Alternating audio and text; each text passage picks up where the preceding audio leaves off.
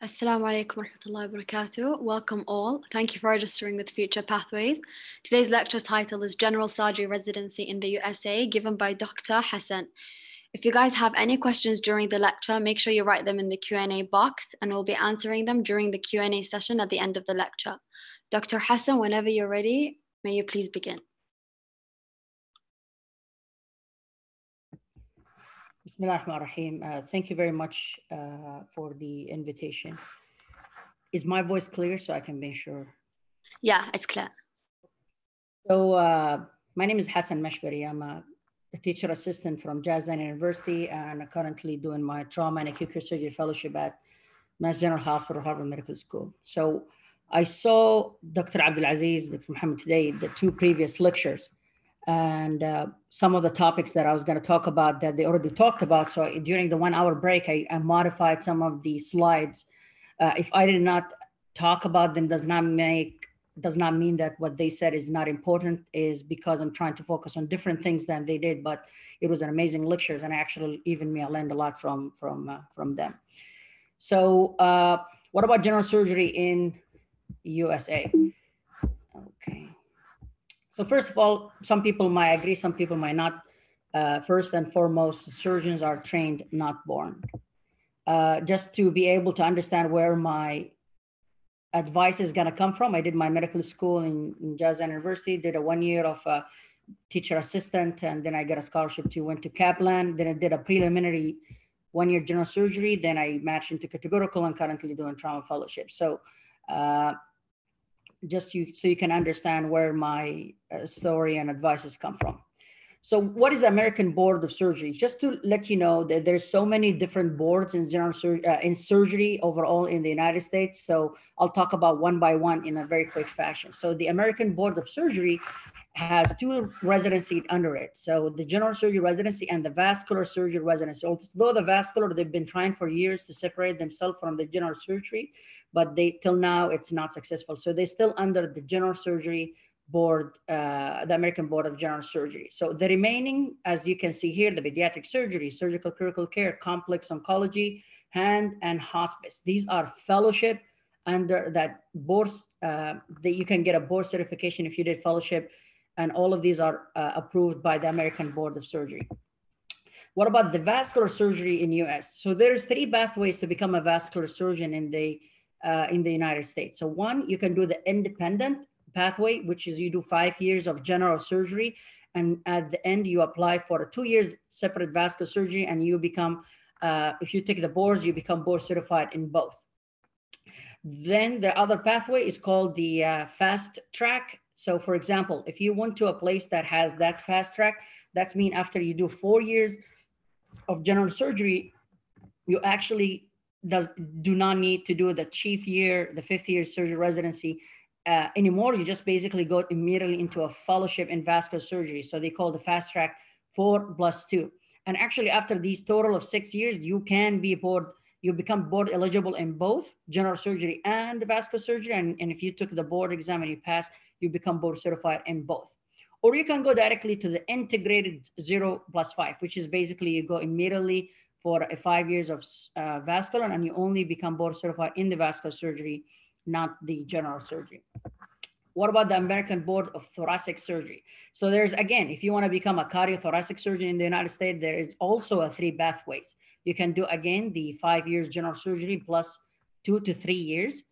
For example, you do the first 2 years in cardiothoracic, then your 3rd year, you have to subspecialize. Either you want to do a more focus on cardiac portion, or you want to do a more focus on the thoracic surgery portion. And the other way, the other pathway is the integrated pathway, which is again 6, it's just that separate thing. You just immediately go to a 6 years of cardiothoracic surgery residency. And there is, as I said before, in the vascular surgery, there is also a fast track that you can do a 4 years of general surgery and stay in the same residency program and do an extra 3 years in the cardiovascular, cardiothoracic, and you become a board certified, board eligible in both. And you can actually, if you pass the board exams, you become board certified on both of them. What about plastic? So again, you can do a 3 years after 5 years of general surgery, and you become board certified in both, or you can do immediately an integrated 6 years residency and you become board certified only in plastic surgery. So these are the boards. Just try to summarize them. So for those who, it doesn't matter whether general surgery or not, so you guys have an understanding about the different fellowships and understanding about the different residency that you can go immediately in the United States. Okay, so what is the difference between categorical versus preliminary positions, which is different than Canada and Saudi and other residencies? So the preliminary position, it's a 1-year contract with no obligation to the residency to accept you for a categorical. So if you accept it in the categorical, that's mean you are staying in the same residency for the entire 5 years until you finish your residency and graduate from that program. While the preliminary year, it's only 1 year, like kind of contract and commitment. And actually during that year, you apply for either a categorical or a second year preliminary, which is, I'm going to talk about it more in the next few slides. So advantages of preliminary position, there are actually more positions every year, and actually almost 130 to 135 spots every year are still empty, and they do not fill because people are hoping to go into categorical, because if they want into preliminary, that's mean another year of application and stress and all that things. So you always aim to get into categorical position, but also at the same time, make sure you click the preliminary position spot as an IMG just to increase your chances. All right, so what about those preliminary? How many of them actually match into categorical? This is a one single center study that done in the VA, looking into the outcomes of their preliminary surgical residents and where they end up after that year. So here they accepted a 57 PGY1 preliminary residents over many different years. And if you look, focus on the those who end up into categorical, only 8 of them went into general surgery, and some went to 4 went to ortho, 1. So out of this 57, only 8 people got matched into a categorical. 22 of them did a second year of preliminary. So the US system now allow only a 2 years of preliminary positions, either you PGY1 or PGY2. Those are the only available options. And you can see here 17 actually completely switched their specialty. Keep in mind, not all the people who apply for a preliminary positions, that means they did not match. During the year I did my preliminary year, I had one who is already planning to do radiology, and if you did radiology, you need to do a preliminary year, either a transitional year into internal medicine or preliminary year into surgical. So not all the people who do your preliminary, they indeed need or want to do a general surgery. Just keep that in mind. Some of them want to do urology, some of them want to do OB-GYN, but they did not match into those residencies. So they at least they want to add 1 year of experience. So that's why they apply for a preliminary year. So what is the difference between PGY1 preliminary and PGY2 preliminary? So if you during your preliminary PGY1, you have 4 options. Either you apply again into the ERAS match for a PGY1 categorical position, or you apply for a PGY2 preliminary position, or actually if there is an empty spot and you're lucky, you can get accepted for a PGY2 categorical, whether that is at the same place. Like for example, some centers accept 6 preliminary, and every year they pick one of those 6 to stay for a second year categorical. So remember that you can apply at the same site or you can apply into other places. But also don't forget, some people do not want to apply for a PGY2 preliminary and they could not find a PGY2 categorical positions. They actually go for a 1 year of research. And one of my friends who is a preliminary general surgeon from Saudi did a 1 year of preliminary. They went for a research year, and actually after that match into categorical at the same place that he did his research year. What about PGY2? So once you accepted a PGY2 preliminary position, you cannot apply anymore into the match and ERAS for a PGY1 categorical. You cannot repeat the year. So you have only 3 options. Either you find a categorical PGY2 position at the same or another centers, or you find an empty PGY2 categorical position, or you go for a research here. So those are the advantages and disadvantages and the options. And I hope you guys understand what is the meaning of preliminary by now. So what are the resources when you want to apply for a general surgery, and even if you want to read about how many residents in this position and how many residents in this center and how many residencies overall. So this called the Green Book, which is the written by the American Medical Association. Another resource is FRIDA. It's an amazing site, actually give you even the empty positions. So if you are a PGY1 and you're looking for a PGY2 empty spots, some programs announce in this site the available empty spots. And also it has the details information about each program. Who is the program director? Who is the secretary? How many residents they accept every year? So it's a very, very important resource. And the third one is just go directly to the ACGME, the Accreditation Council of Graduate Medical Education has the details. That's the center that gives the accreditation for a program to be accredited. That's when, if you start reading that this program is under probation, or this program lost their certification, it's the ACGME who does the evaluation and actually granted the certification to residency programs in the United States. So what can I do to increase my chance to match into the United States? So nothing better than actually looking into data. And these are the results of the 2019 NRMP applicant survey. For those who do not know what is the NRMP is basically a site that after you finish your application and you do your interviews, at the end of February before the match, you go into the NRMP and actually rank programs. So it's basically a third party that you go in, you rank the programs that you interviewed at, and the programs also rank you. And the NRMP do the matching and actually tell you in March which program you matched into. When you fill up your ranked list, or even after, they send you a survey after you match. And some people actually fill that survey and some people not. So these are the results for those who fill up their survey. So here you can see the 10 most important things that they look at in the applicant. And you can see here, I'll only focus on IMGs. So don't forget, there is a US citizens who do not accepted into medical school in the United States. They actually go to the Caribbean or other countries to do a medical school there. So they named US IMGs, basically mean a US citizen, but they did their medical school in IMGs. And there is a non-US IMGs. So this is our category. So I wanted to focus on these two columns. So what about the median score for step 1 and step 2? So for step 1, you can see for those who match, it was 242. And for those who do not match, it's 236. Again, these are only the people who accepted to fill up the survey. So, but you can tell that comparingly to the US IMGs, the median was 237. So the higher your score in step 1, the higher chances you have to get accepted and matched. What about USMLE step 2 score? You can see the average for those who match is 249 and those who did not match is 240.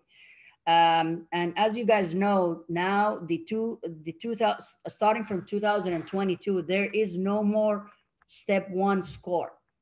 Step 1 is gonna be a pass or fail score.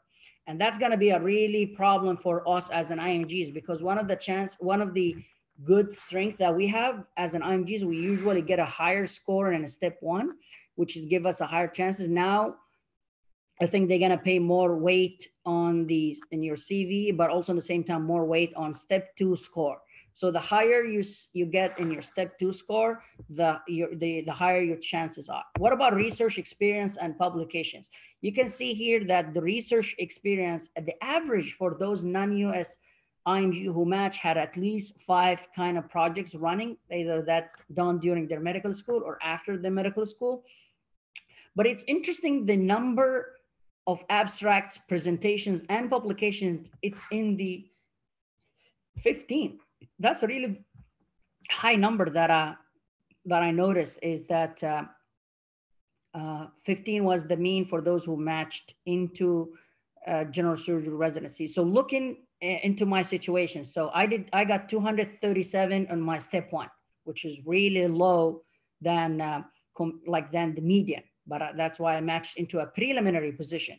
So I wish I got higher score, but that's what I got. But I did not have a research experience of 5.2, or I did not have a 15 publication.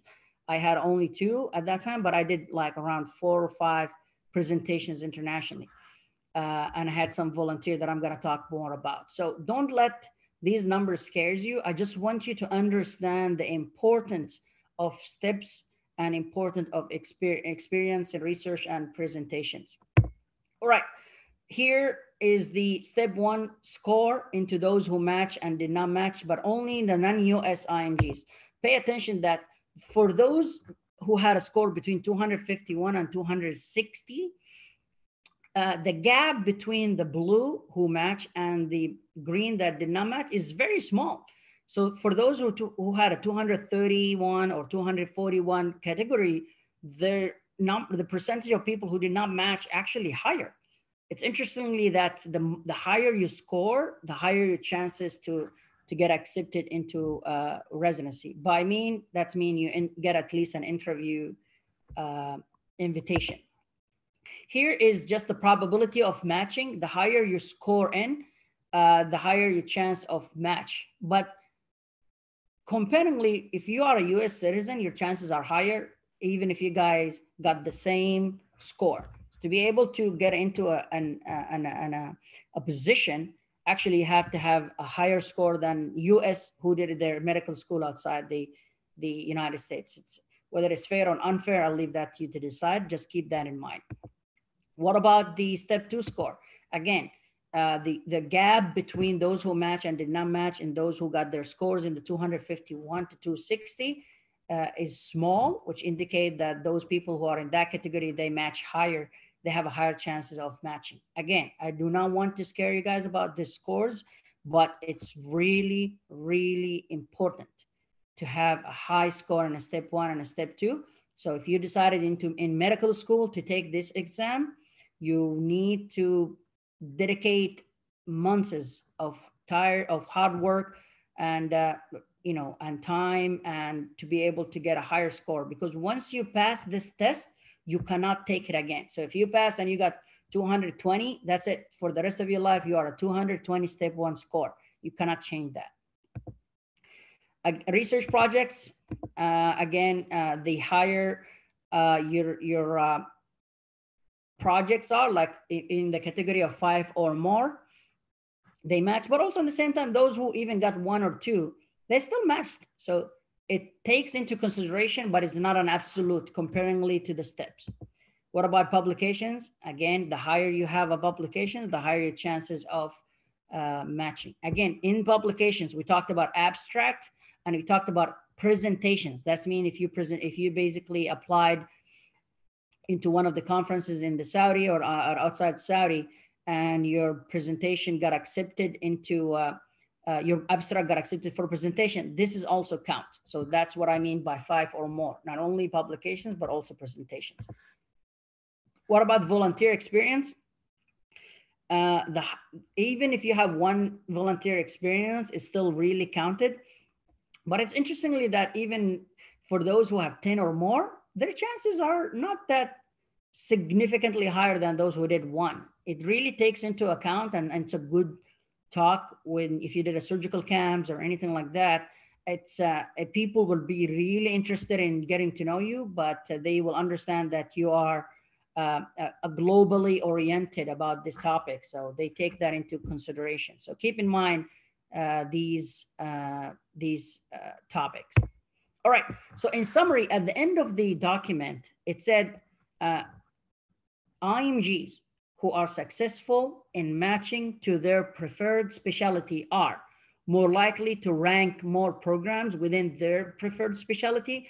So there's a higher number, above 100 residency programs. So you'll find the US graduate, they pick 20 programs and they stick to them because they know they're gonna get interviews higher.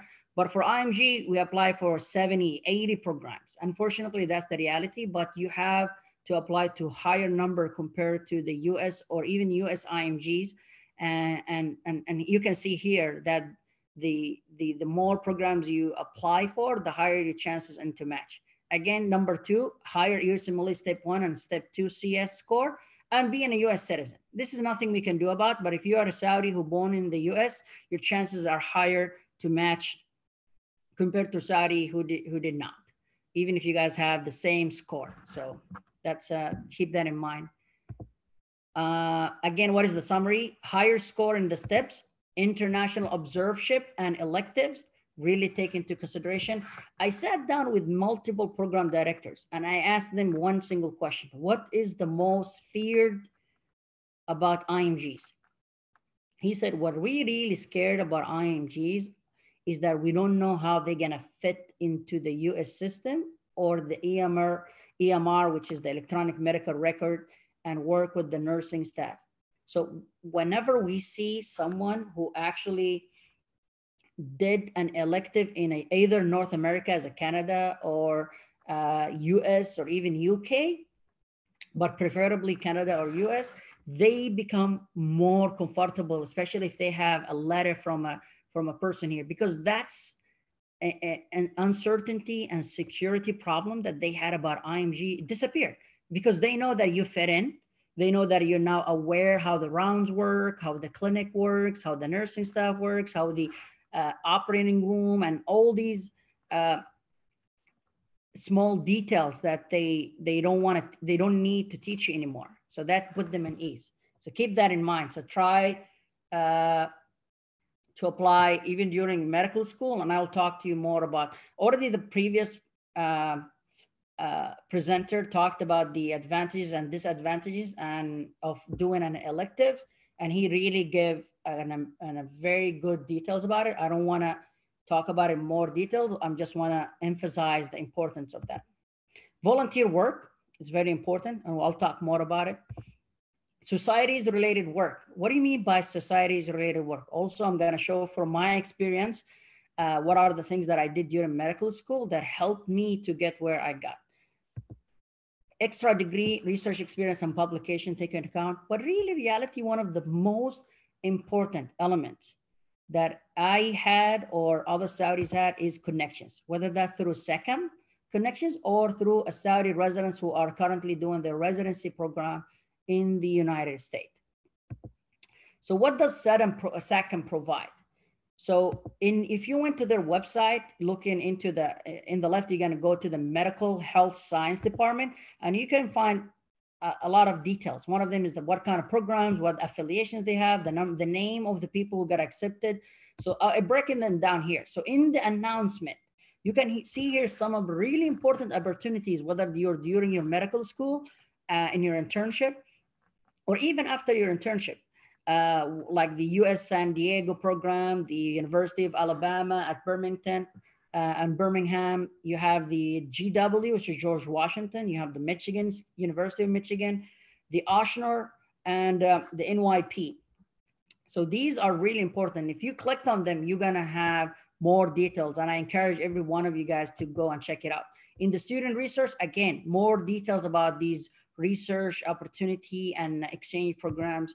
In the summer programs is the Summer Research and Medical Enrichment Program in the GWs, and most of the people who went there, they have really good feedback. And in the acceptance section, you're only gonna find so far the 2014, 2015 updated list, and they did not update it since then. But one of the things you can look into that is that find out Saudis who matched, where did they match, and try to find them either in LinkedIn or a Twitter accounts, and reach out to them and ask them for advices. So their names are in the SECAM website. These are the current updated affiliation in the general surgery. I actually do not know everybody who match into these, but I know for sure there are people in University of Chicago. There's University of Illinois where I did my residency in Chicago. There is University of Toledo. There's George Washington. There's people in Ochsner, and what else? And Tufts. So these are the places that I know Saudis in general surgery who matched there Just keep this list and you can go back to it, but you can find it in the actual website of SACOM. So these connections really help. Some of these programs have one position dedicated to Saudis who coming through SACOM, so that most of these positions are in the internal medicine, the radiology, the psychiatry, not particularly in surgery, because surgery is very, very competitive, but your chances are basically are competing with other Saudis if you're lucky to go into a place that has dedicated spots for Saudis. So your chances are higher because you're only competing with other Saudis. And the amount of work that Dr. Samar Sagaf, who did the affiliations, and her team, it's phenomenal. So we owe them a lot of respect. Again, these are the opportunities. You have the US San Diego Health Science International Program. I'm not going to go into details about them. There's people who are going to talk about masters in USA. So that's a good people to ask them about that. And there's the International Medical Education at the University of Alabama. This is a snapshot from the actual site for the summer research and medical enrichment program. Some people from Saudis who attended this program, and they got to know people. They had classes, they did some research, and actually made a connections that when they apply again after medical school, their chances are higher compared to those who do they not know. These are some of the places that people matched into in general surgery, like again, George Washington, University of Toledo, the UIC, where I did my surgery residency, and University of Chicago. This is the timeline for the application in the United States for the general surgery residency. So in January to March of the year, you make sure you did your CS scores and you schedule, because before you apply and you submit your application in September, you need to make sure you have all your scores ready and your ECFMG certified already. So some places tell you, hey, if you did your test before May 1st, we will get your scores before the application. But if you did your CS exam after May 1, you will not get your score before the application. So you need to pay attention to that date and make sure you book your exam earlier. In April and June, you buy your token.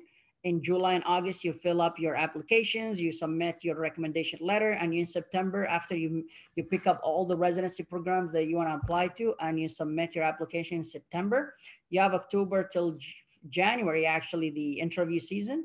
In February, you submit your rank list, and in March, you find out where did you match. And from March to June is your preparation and moving to the new city that you're gonna go to. And in June, you actually start your residency program. Some people start in July 1st. So this is the timeline that I want you to keep in mind. The same timeline every single year with a little bit of modification by days, but the same skeleton. So what is the daily work for a general surgery residents in the United States? So again, my friend who is from Canada who did the talk, he did really more details about it. So I'll try to talk in a small details, but it's a 12 hours per day. In our residency, we started from 5 a.m. to 5 p.m. And by 5 p.m. you do the sign up. So usually you go home by 6:37. That's the reality. And sometimes you don't go home till 9 or 8. It depends on how busy your service is, but also in the same time, how good you are about finishing tasks and following up the things that they ask you to do, and you make sure that everything is done by 5. Some places do the 24 hours. So there is no the day and nights. You basically come in and you stay till the next day. And then again, another person for the 24 hours. The ACGME made an 80 hours work limit just to defeat the burnout and protect the residents. And you have to actually log in every week, how many hours you did. Reality wise, we always break it. We do more, but some programs do not. And some programs, if you actually logged in more than 80 hours, they might put the programs in problems. So it's the seniors. You find some of the seniors actually trying to get their interns early home because they want to make sure that they don't break the 8 hours. So it's a better lifestyle compared to previously. You get 1 day off. You work as 6 days a week, and you have around 21 to 30 days off a year as a vacation. You get from some places every 4 to 6 days you do a 24-hour call, and in post call you actually stay to round. So you don't, like at 5 a.m. when you sign out, you don't go home. You actually have to round, you do some work, and then you get sent home by 9 or 10 a.m. So keep that in mind. So it's not like you sign out at 5 and you just go home. For mid-level and seniors, it's service dependent. Actually, you run the show as the senior in that service. You round every day in the morning by yourself with your intern. Then you actually, before the operating start, you talk to the attendings and you tell them about your plan and what. So you feel sense of independency. Basically, you discharge the patient who think that you need to be discharged. You take home calls. You come in the hospital, see consults in the ER, and you call the attending. And you actually, if you think that the patient needs to go home, you just send them home. And some of the programs different, but you develop sense of responsibilities at a younger age. But again, it's a different program, different experiences. You divide the OR cases into between the team. So if you have 2 rooms running at the same time, your intern cover 1 room and you do another room. So you actually operate. Some places as an intern, you do not do many cases, but some places you, as an intern, you actually become first assistant in many cases, and you work with attending side by side. So you develop tactile and experience and actually more skills in that. So I like that system. What about board eligibility? So you have to do 60 months to be able to sit down for the board, and you have to be ACLS certified. You have to be an ATLS, and there is 2 exams that you need to take before you sit down for the board. One is called the Fundamental of Endoscopic Surgery, in which you actually perform endoscopy, whether that's an EGD, like through the mouth, or colonoscopy on a mannequin. And basically they show you different pathologies, and you need to perform certain tasks, and you have to pass the test. If you failed, you need to do it again, but you cannot sit down for the board without passing that. And there's another one is called Fundamental of Laparoscopic Surgery. So the reason why they brought in these extra exams is because they want to guarantee certain level of skills that you need to achieve to be able to be a board certified, which is an amazing but painful in a fashion. But after you do them, you understand the importance of that. These are the minimum cases you need to do to be able to sit down for the board. Here, the total is 850 cases, and 200 of them, you have to do them as the 5th year, as in your chief year. And there is 20 of them need to be as a teaching assistant. Interestingly enough, you actually have to do 50 colonoscopy and 35 endoscopy to be able to sit down for the EGD, to be able to sit down for the board, which is, I found that is interesting. And we actually become very comfortable and skillful in how to manage scopes. So during your remaining year, and even now in my fellowship, I'm for tracheostomy and percutaneous gastrostomy tube placement, all the skills you learned from the upper endoscopy during residency actually help. Here, interestingly enough, there is the non-operative trauma, like how to manage patient in the ICU, that also you have to log in that you took care of certain number of an ICU patients to be able to be eligible to sit down for the board. So you can see here the variety of cases, and even in vascular surgery, the 50 cases in vascular surgery to guarantee that you have the enough basic skills to be able to manage emergency vascular till you call for help. So I appreciate the variety that the US system provide for their training. This is the board certification exam. There is 2 exams. There is first exam is called the qualifying exam. It's a 300 multiple choice questions. It's a 1-day exam lasting 8 hours. And it's a 4 sessions, each session 115 minutes. Very painful exam, but you have to pass the test to be able to sit down for the second exam. And it's a once a year exam. So if you fail, you have to wait an entire year. Differently than other countries, actually you graduate from surgery residency and you actually sit down and find a job and work in a hospital without even being a board certified. You just need to be a board eligible. And the exam is usually 1 month or 2 months after you graduate from residency. So you, in US, you literally can have a job without being a board certified, and you have 7 years after graduation to finish these exams. If you did not pass them within 7 years, a really long time, you have to do the residency again.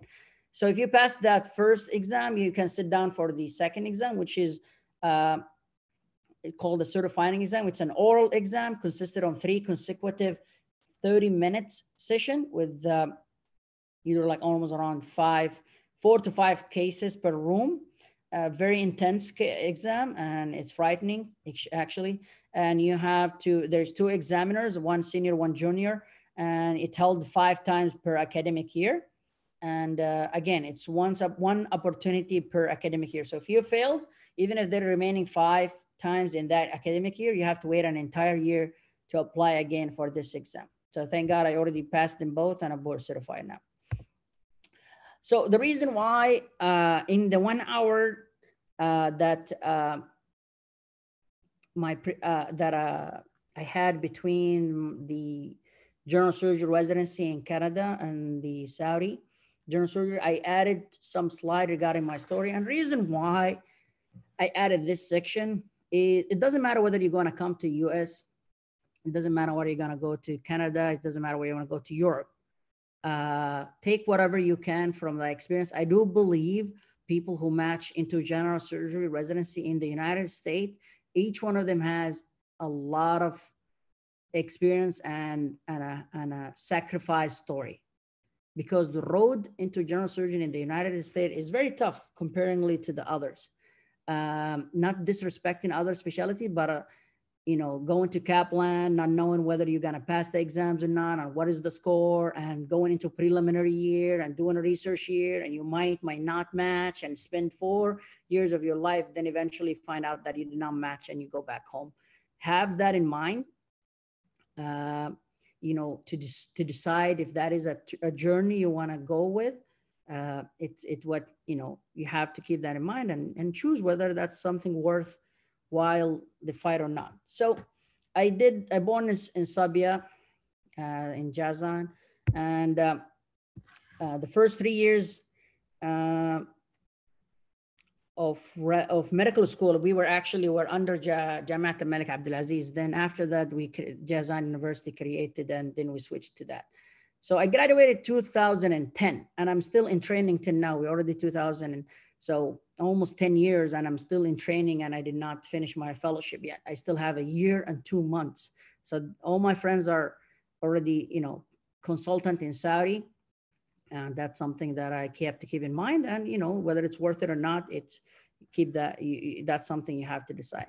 After that, during the summer, so actually after my 3rd year of medical school, although we did not start medicine and surgery in 4th year, I went to the only surgeon in the village, and I told him I want to come and start working with you in the summer, because I want to see what is meant to be a surgeon. And that's the year that I decided to become a surgeon. So don't say it's too early. Actually, just go for it. And since then, every summer, I did a 1 month to 2 month of electives in different hospitals in Sabia or the King Fahd Central Hospital, but all of them were in the region. In 2008, we had an exchange program in our university that with 8 of us from the university, we went for an observership hands-on at University of Illinois in Chicago. Got to meet many people and got 2 letters of recommendation.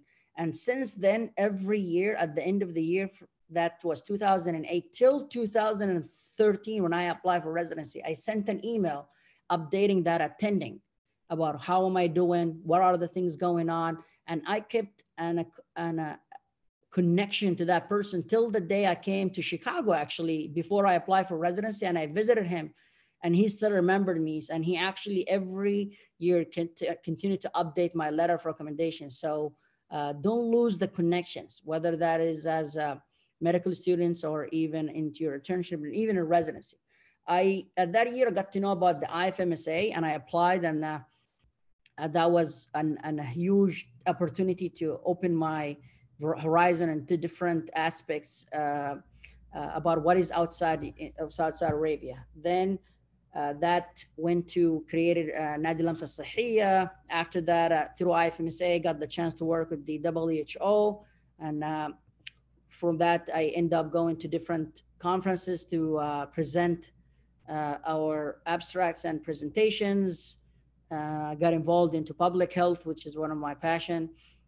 And all of these things, I learned something at every year. I met new people. And in 2010, as an internship, I actually requested my 2 electives months to be the last in internship to basically learn how much I can. So when I go for my electives in the US, I already have enough skills to show off my skills and get a more letter of recommendation. So this is me and Abdulaziz Arishi, who is also from my university, who's currently a PGY5 graduating from University of Toledo in general surgery. Both of us, we went to George Washington.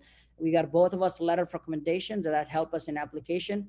And I went to, during their internship, I actually got the chance to work with the World Assembly of Muslims Youth, and we went to Cameroon, Africa for surgical camp. And after that, I actually reached out to the International Surgical Mission. That's a mission all the way in Colorado in the US. And I reached out to them from Saudi, and I actually traveled from Saudi Arabia, and I met them in Northern Samar in Philippines, and that's the entire team who goes there every year. So from learning from IFMSA and other places, I got to learn that there is other opportunities, and that's what made me build up good relationship. And and these 2 volunteers in surgical camp really helped me a lot in every interview I got in the US, because they were very happy about that history. Went to Kaplan after that, became the president of the Saudi Arabia Club, did some work with the United Nations, and I worked in 3 different volunteer organization, all of that during Kaplan. So I did not only just go there and study, but also between step 1 CS, between CS and CK, I met my wife actually in Kaplan, and we got married, and she sacrificed time and effort to help me. She's a neurologist right now, actually, to finish training. After that, I matched for a preliminary year. Then, well, that's one of the most hardest year I had. And I got all the help and the advisors from different attendings, and that helped me to get a more chances to apply to another spot. And I applied for vascular integrated programs. I applied for categorical surgery, and I was lucky enough to stay. Although we were 4 of us who were preliminary year, I was happy they kept me as the categorical, and I repeated my internship year, but as a categorical position. These are some photos of my friends. And all the things I did during medical school, it just built up the kind of optimism that I want to do more. So worked up in different societies, took up different leadership positions, became ATLS and asset instructor, all the way to represent the Illinois states in the Capitol Hill and the House of Representatives, talking about surgical problems and paid problems and gun control and a lot of stuff that. So whatever you do in medical school and the attitude you keep you will be carried with you all the way. Currently, I'm doing my fellowship at Mass General Hospital. These are just the 13 research fellow that they actually take every year for 1 or 2 years. It's a great opportunity. So if you are interested in doing a research year at Mass General Hospital in the acute care surgery department, please let me know, and I'll be more than happy to help you apply for that position. We have a great future in trauma as a hopefully trauma surgeon back to Jaza. And after this, these are some of the bright future ideas that I see every day that make me excited about going back home. Mentorship is very important. Some mentors can be during your medical school.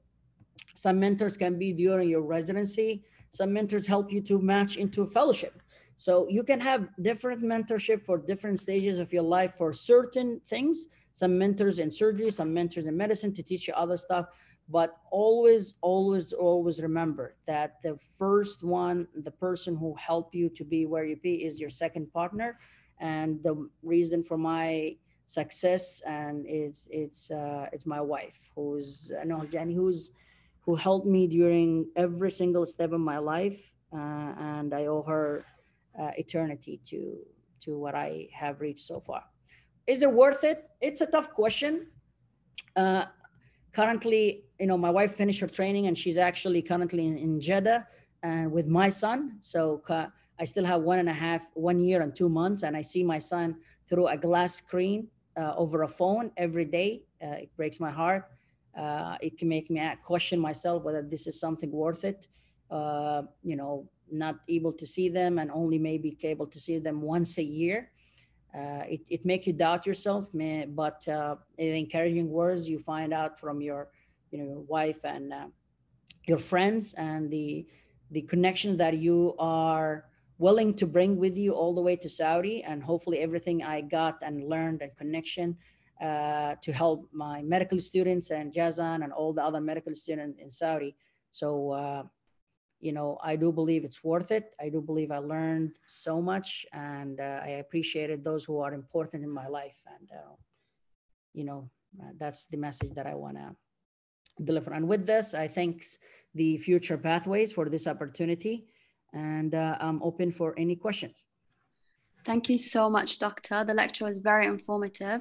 So we received some questions, and I'll ask you them now. So the first question is, can you please elaborate on the research experience and the difference between the publication, presentation, and abstracts? So abstracts, not every abstract end up in a manuscript. So some abstract, you start writing them just to apply for, how can I say that? Just for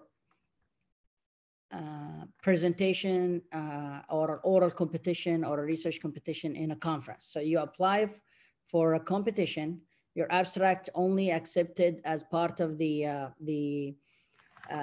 folder of the actual, because some conferences have their own publications just only for the conference, and they can add your abstract. So if you end up not pushing the envelopes and write the entire manuscript and submitting that for publications, it counted as only an abstract, but does not count as a publication.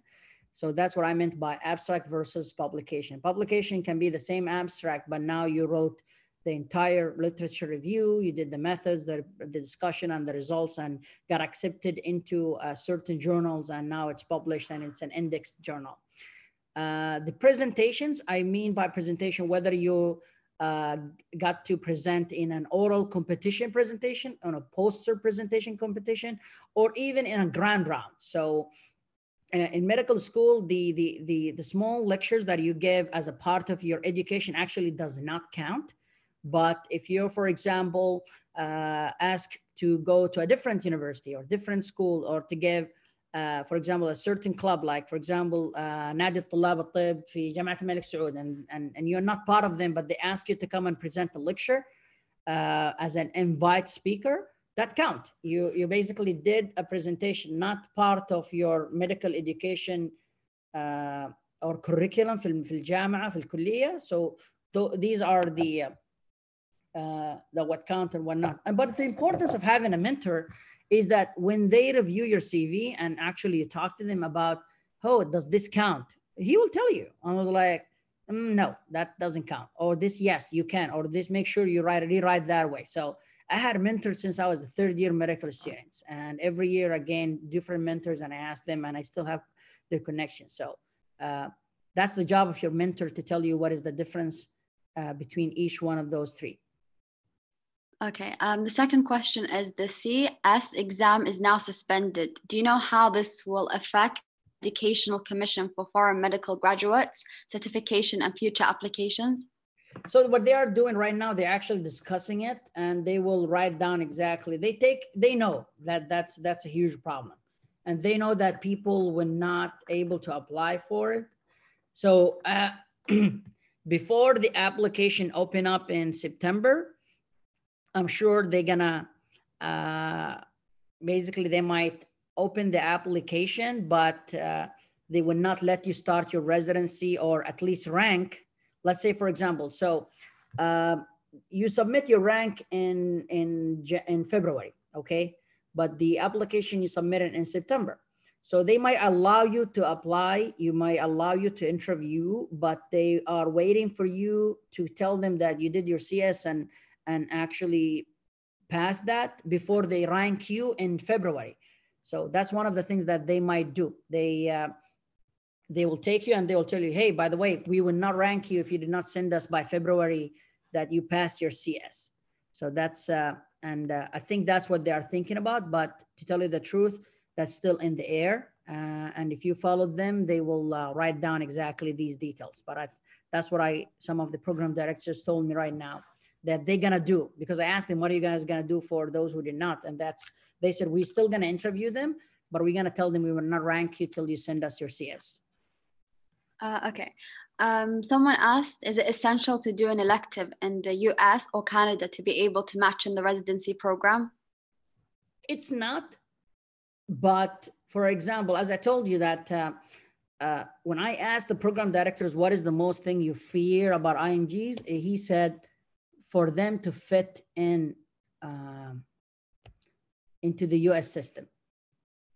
By them knowing that you did an elective in Canada and US, they're not worried that you know how the round works, how the operating room works, how to deal with the nursing staff, you're comfortable with the electronic medical record system and everything like that. But those who matched with me, like some of the Saudis who match into preliminary year, have literally they did not do any rotations in the US. But you know, I do believe that if they knew that you did not do any electives and they don't know, they might just take you for a preliminary. This is their way, is like, oh, I don't want to take this guy or this girl for a 5 years commitment because I don't know. But if I take her only for 1 year, even if she sucks or she's not good, I know it's only a 1 year.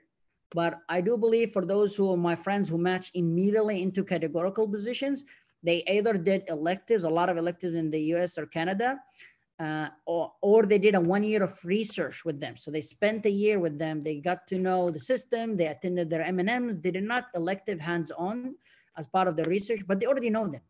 They know that they are normal people. They can talk because they know if that interview is not enough to tell this is a guy, is a social or not social, and he's comfortable with the system. So to answer your question, it's not, but does it count and is really important to have? Yes, but don't let that prevent you from applying. Yeah, but keep in mind that preliminary may be a possibility compared to categorical. Okay, the second question is, what is the effect of GPA on matching into surgical specialties, especially plastics? To tell you the truth, in the US, you know, I never had anyone tell me, oh, this is your GPA, we're not going to take you for an interview, or even they brought it up into any conversation. When you submit your ERAS, you have to put your GPA. I don't know how they look at it. They really don't they don't want it to be bad. But even if your average GPA actually does not make a huge difference. The most important is your scores in USMLE. Those are the most important. So if you have to compare between a very high GPA and a low step one, is like there is zero comparison. So don't worry about having a lower GPA to apply, but if you got compared to someone who has a better GPA, they're 100% they're going to take that guy who have a higher GPA than you if you are both are equal in every single thing else. Okay. If I want to do an elective training in North America, when can I do it? And can I do it after or during internship yet? Yeah. So what I did is that when we were making the schedule for the internship, there is 2 months elective or 1 month elective. So I did once in King Faisal Specialist Hospital in Riyadh, and I did one in the US. And reason why I did one, when I asked them, like, can you please make my elective is the last month of the internship year? Because I had almost a year to apply for different positions, finish the visa paperwork. And you know, because according to what my colleague who spoke about Canada, it takes time. It really takes time to apply and get accepted for an observership. So, you can take it during your what do you call it, during your internship. But keep in mind is that one is, I show you guys the timeline for application for residency. So if you already have your step 1 and step 2, now it become more important to know when to do your electives, because you want to do your elective and get letter of recommendation before, you know, August, before your September application. So I'm not sure what is the, because I think it's in October to October or something like that in Saudi, the internship. I really don't remember. But if you know that September is the application for residency, you need to do it before that. You need to get at least do in March or May. So, you know, by that time, you already gained more experience in internship, and you know how to get numbers, you know how to present in bedside and everything. And then when you go to the United States, you still have enough time to impress them and get enough letter of recommendations. So when June open up to upload your letter of recommendations, you already, you know, they're still fresh. They still remember you, did not spend a year away from them, but also at the same time, enough time before the submission. But if you did not have step 1 or step 2 at all, it doesn't matter when you do it. So do it the last rotation. Okay, for the last question, it says, how can we get sponsorship for research years and how can we apply? Sponsorship for what exactly? Research, yes. So here's the thing. So you either go through King Abdullah is, you know, the same scholarship program, the King scholarship program through the higher education, or sponsorship from your university. You know, if you are a teacher assistant, Mu'eed fi Kulliya, it's the sponsorship from that. So it doesn't matter if you, either one of them, they will accept you for research. So now I think they're making a lot of changes in SACAM. I'm actually part of the workshop just trying to get how to increase the chances of currently who are in Saudi want to apply to the US. It's still in progress. With Corona, we stopped. So hopefully we can revisit that. But whether you are under the Ba'ath al-Malik or Mu'eed, both of them, you can accept it in research, as long as you're the one who's going to be applying. So you're going to follow all these websites that I provided you guys with. They follow the SACAM, get the list, submit, go for interview. And when you match the financial guarantee, you're going to get it from SACAM. But because you're already a scholar from whatever the scholarship you got, SACAM will generate a financial guarantee. That's how you will be able to finalize your acceptance in that research.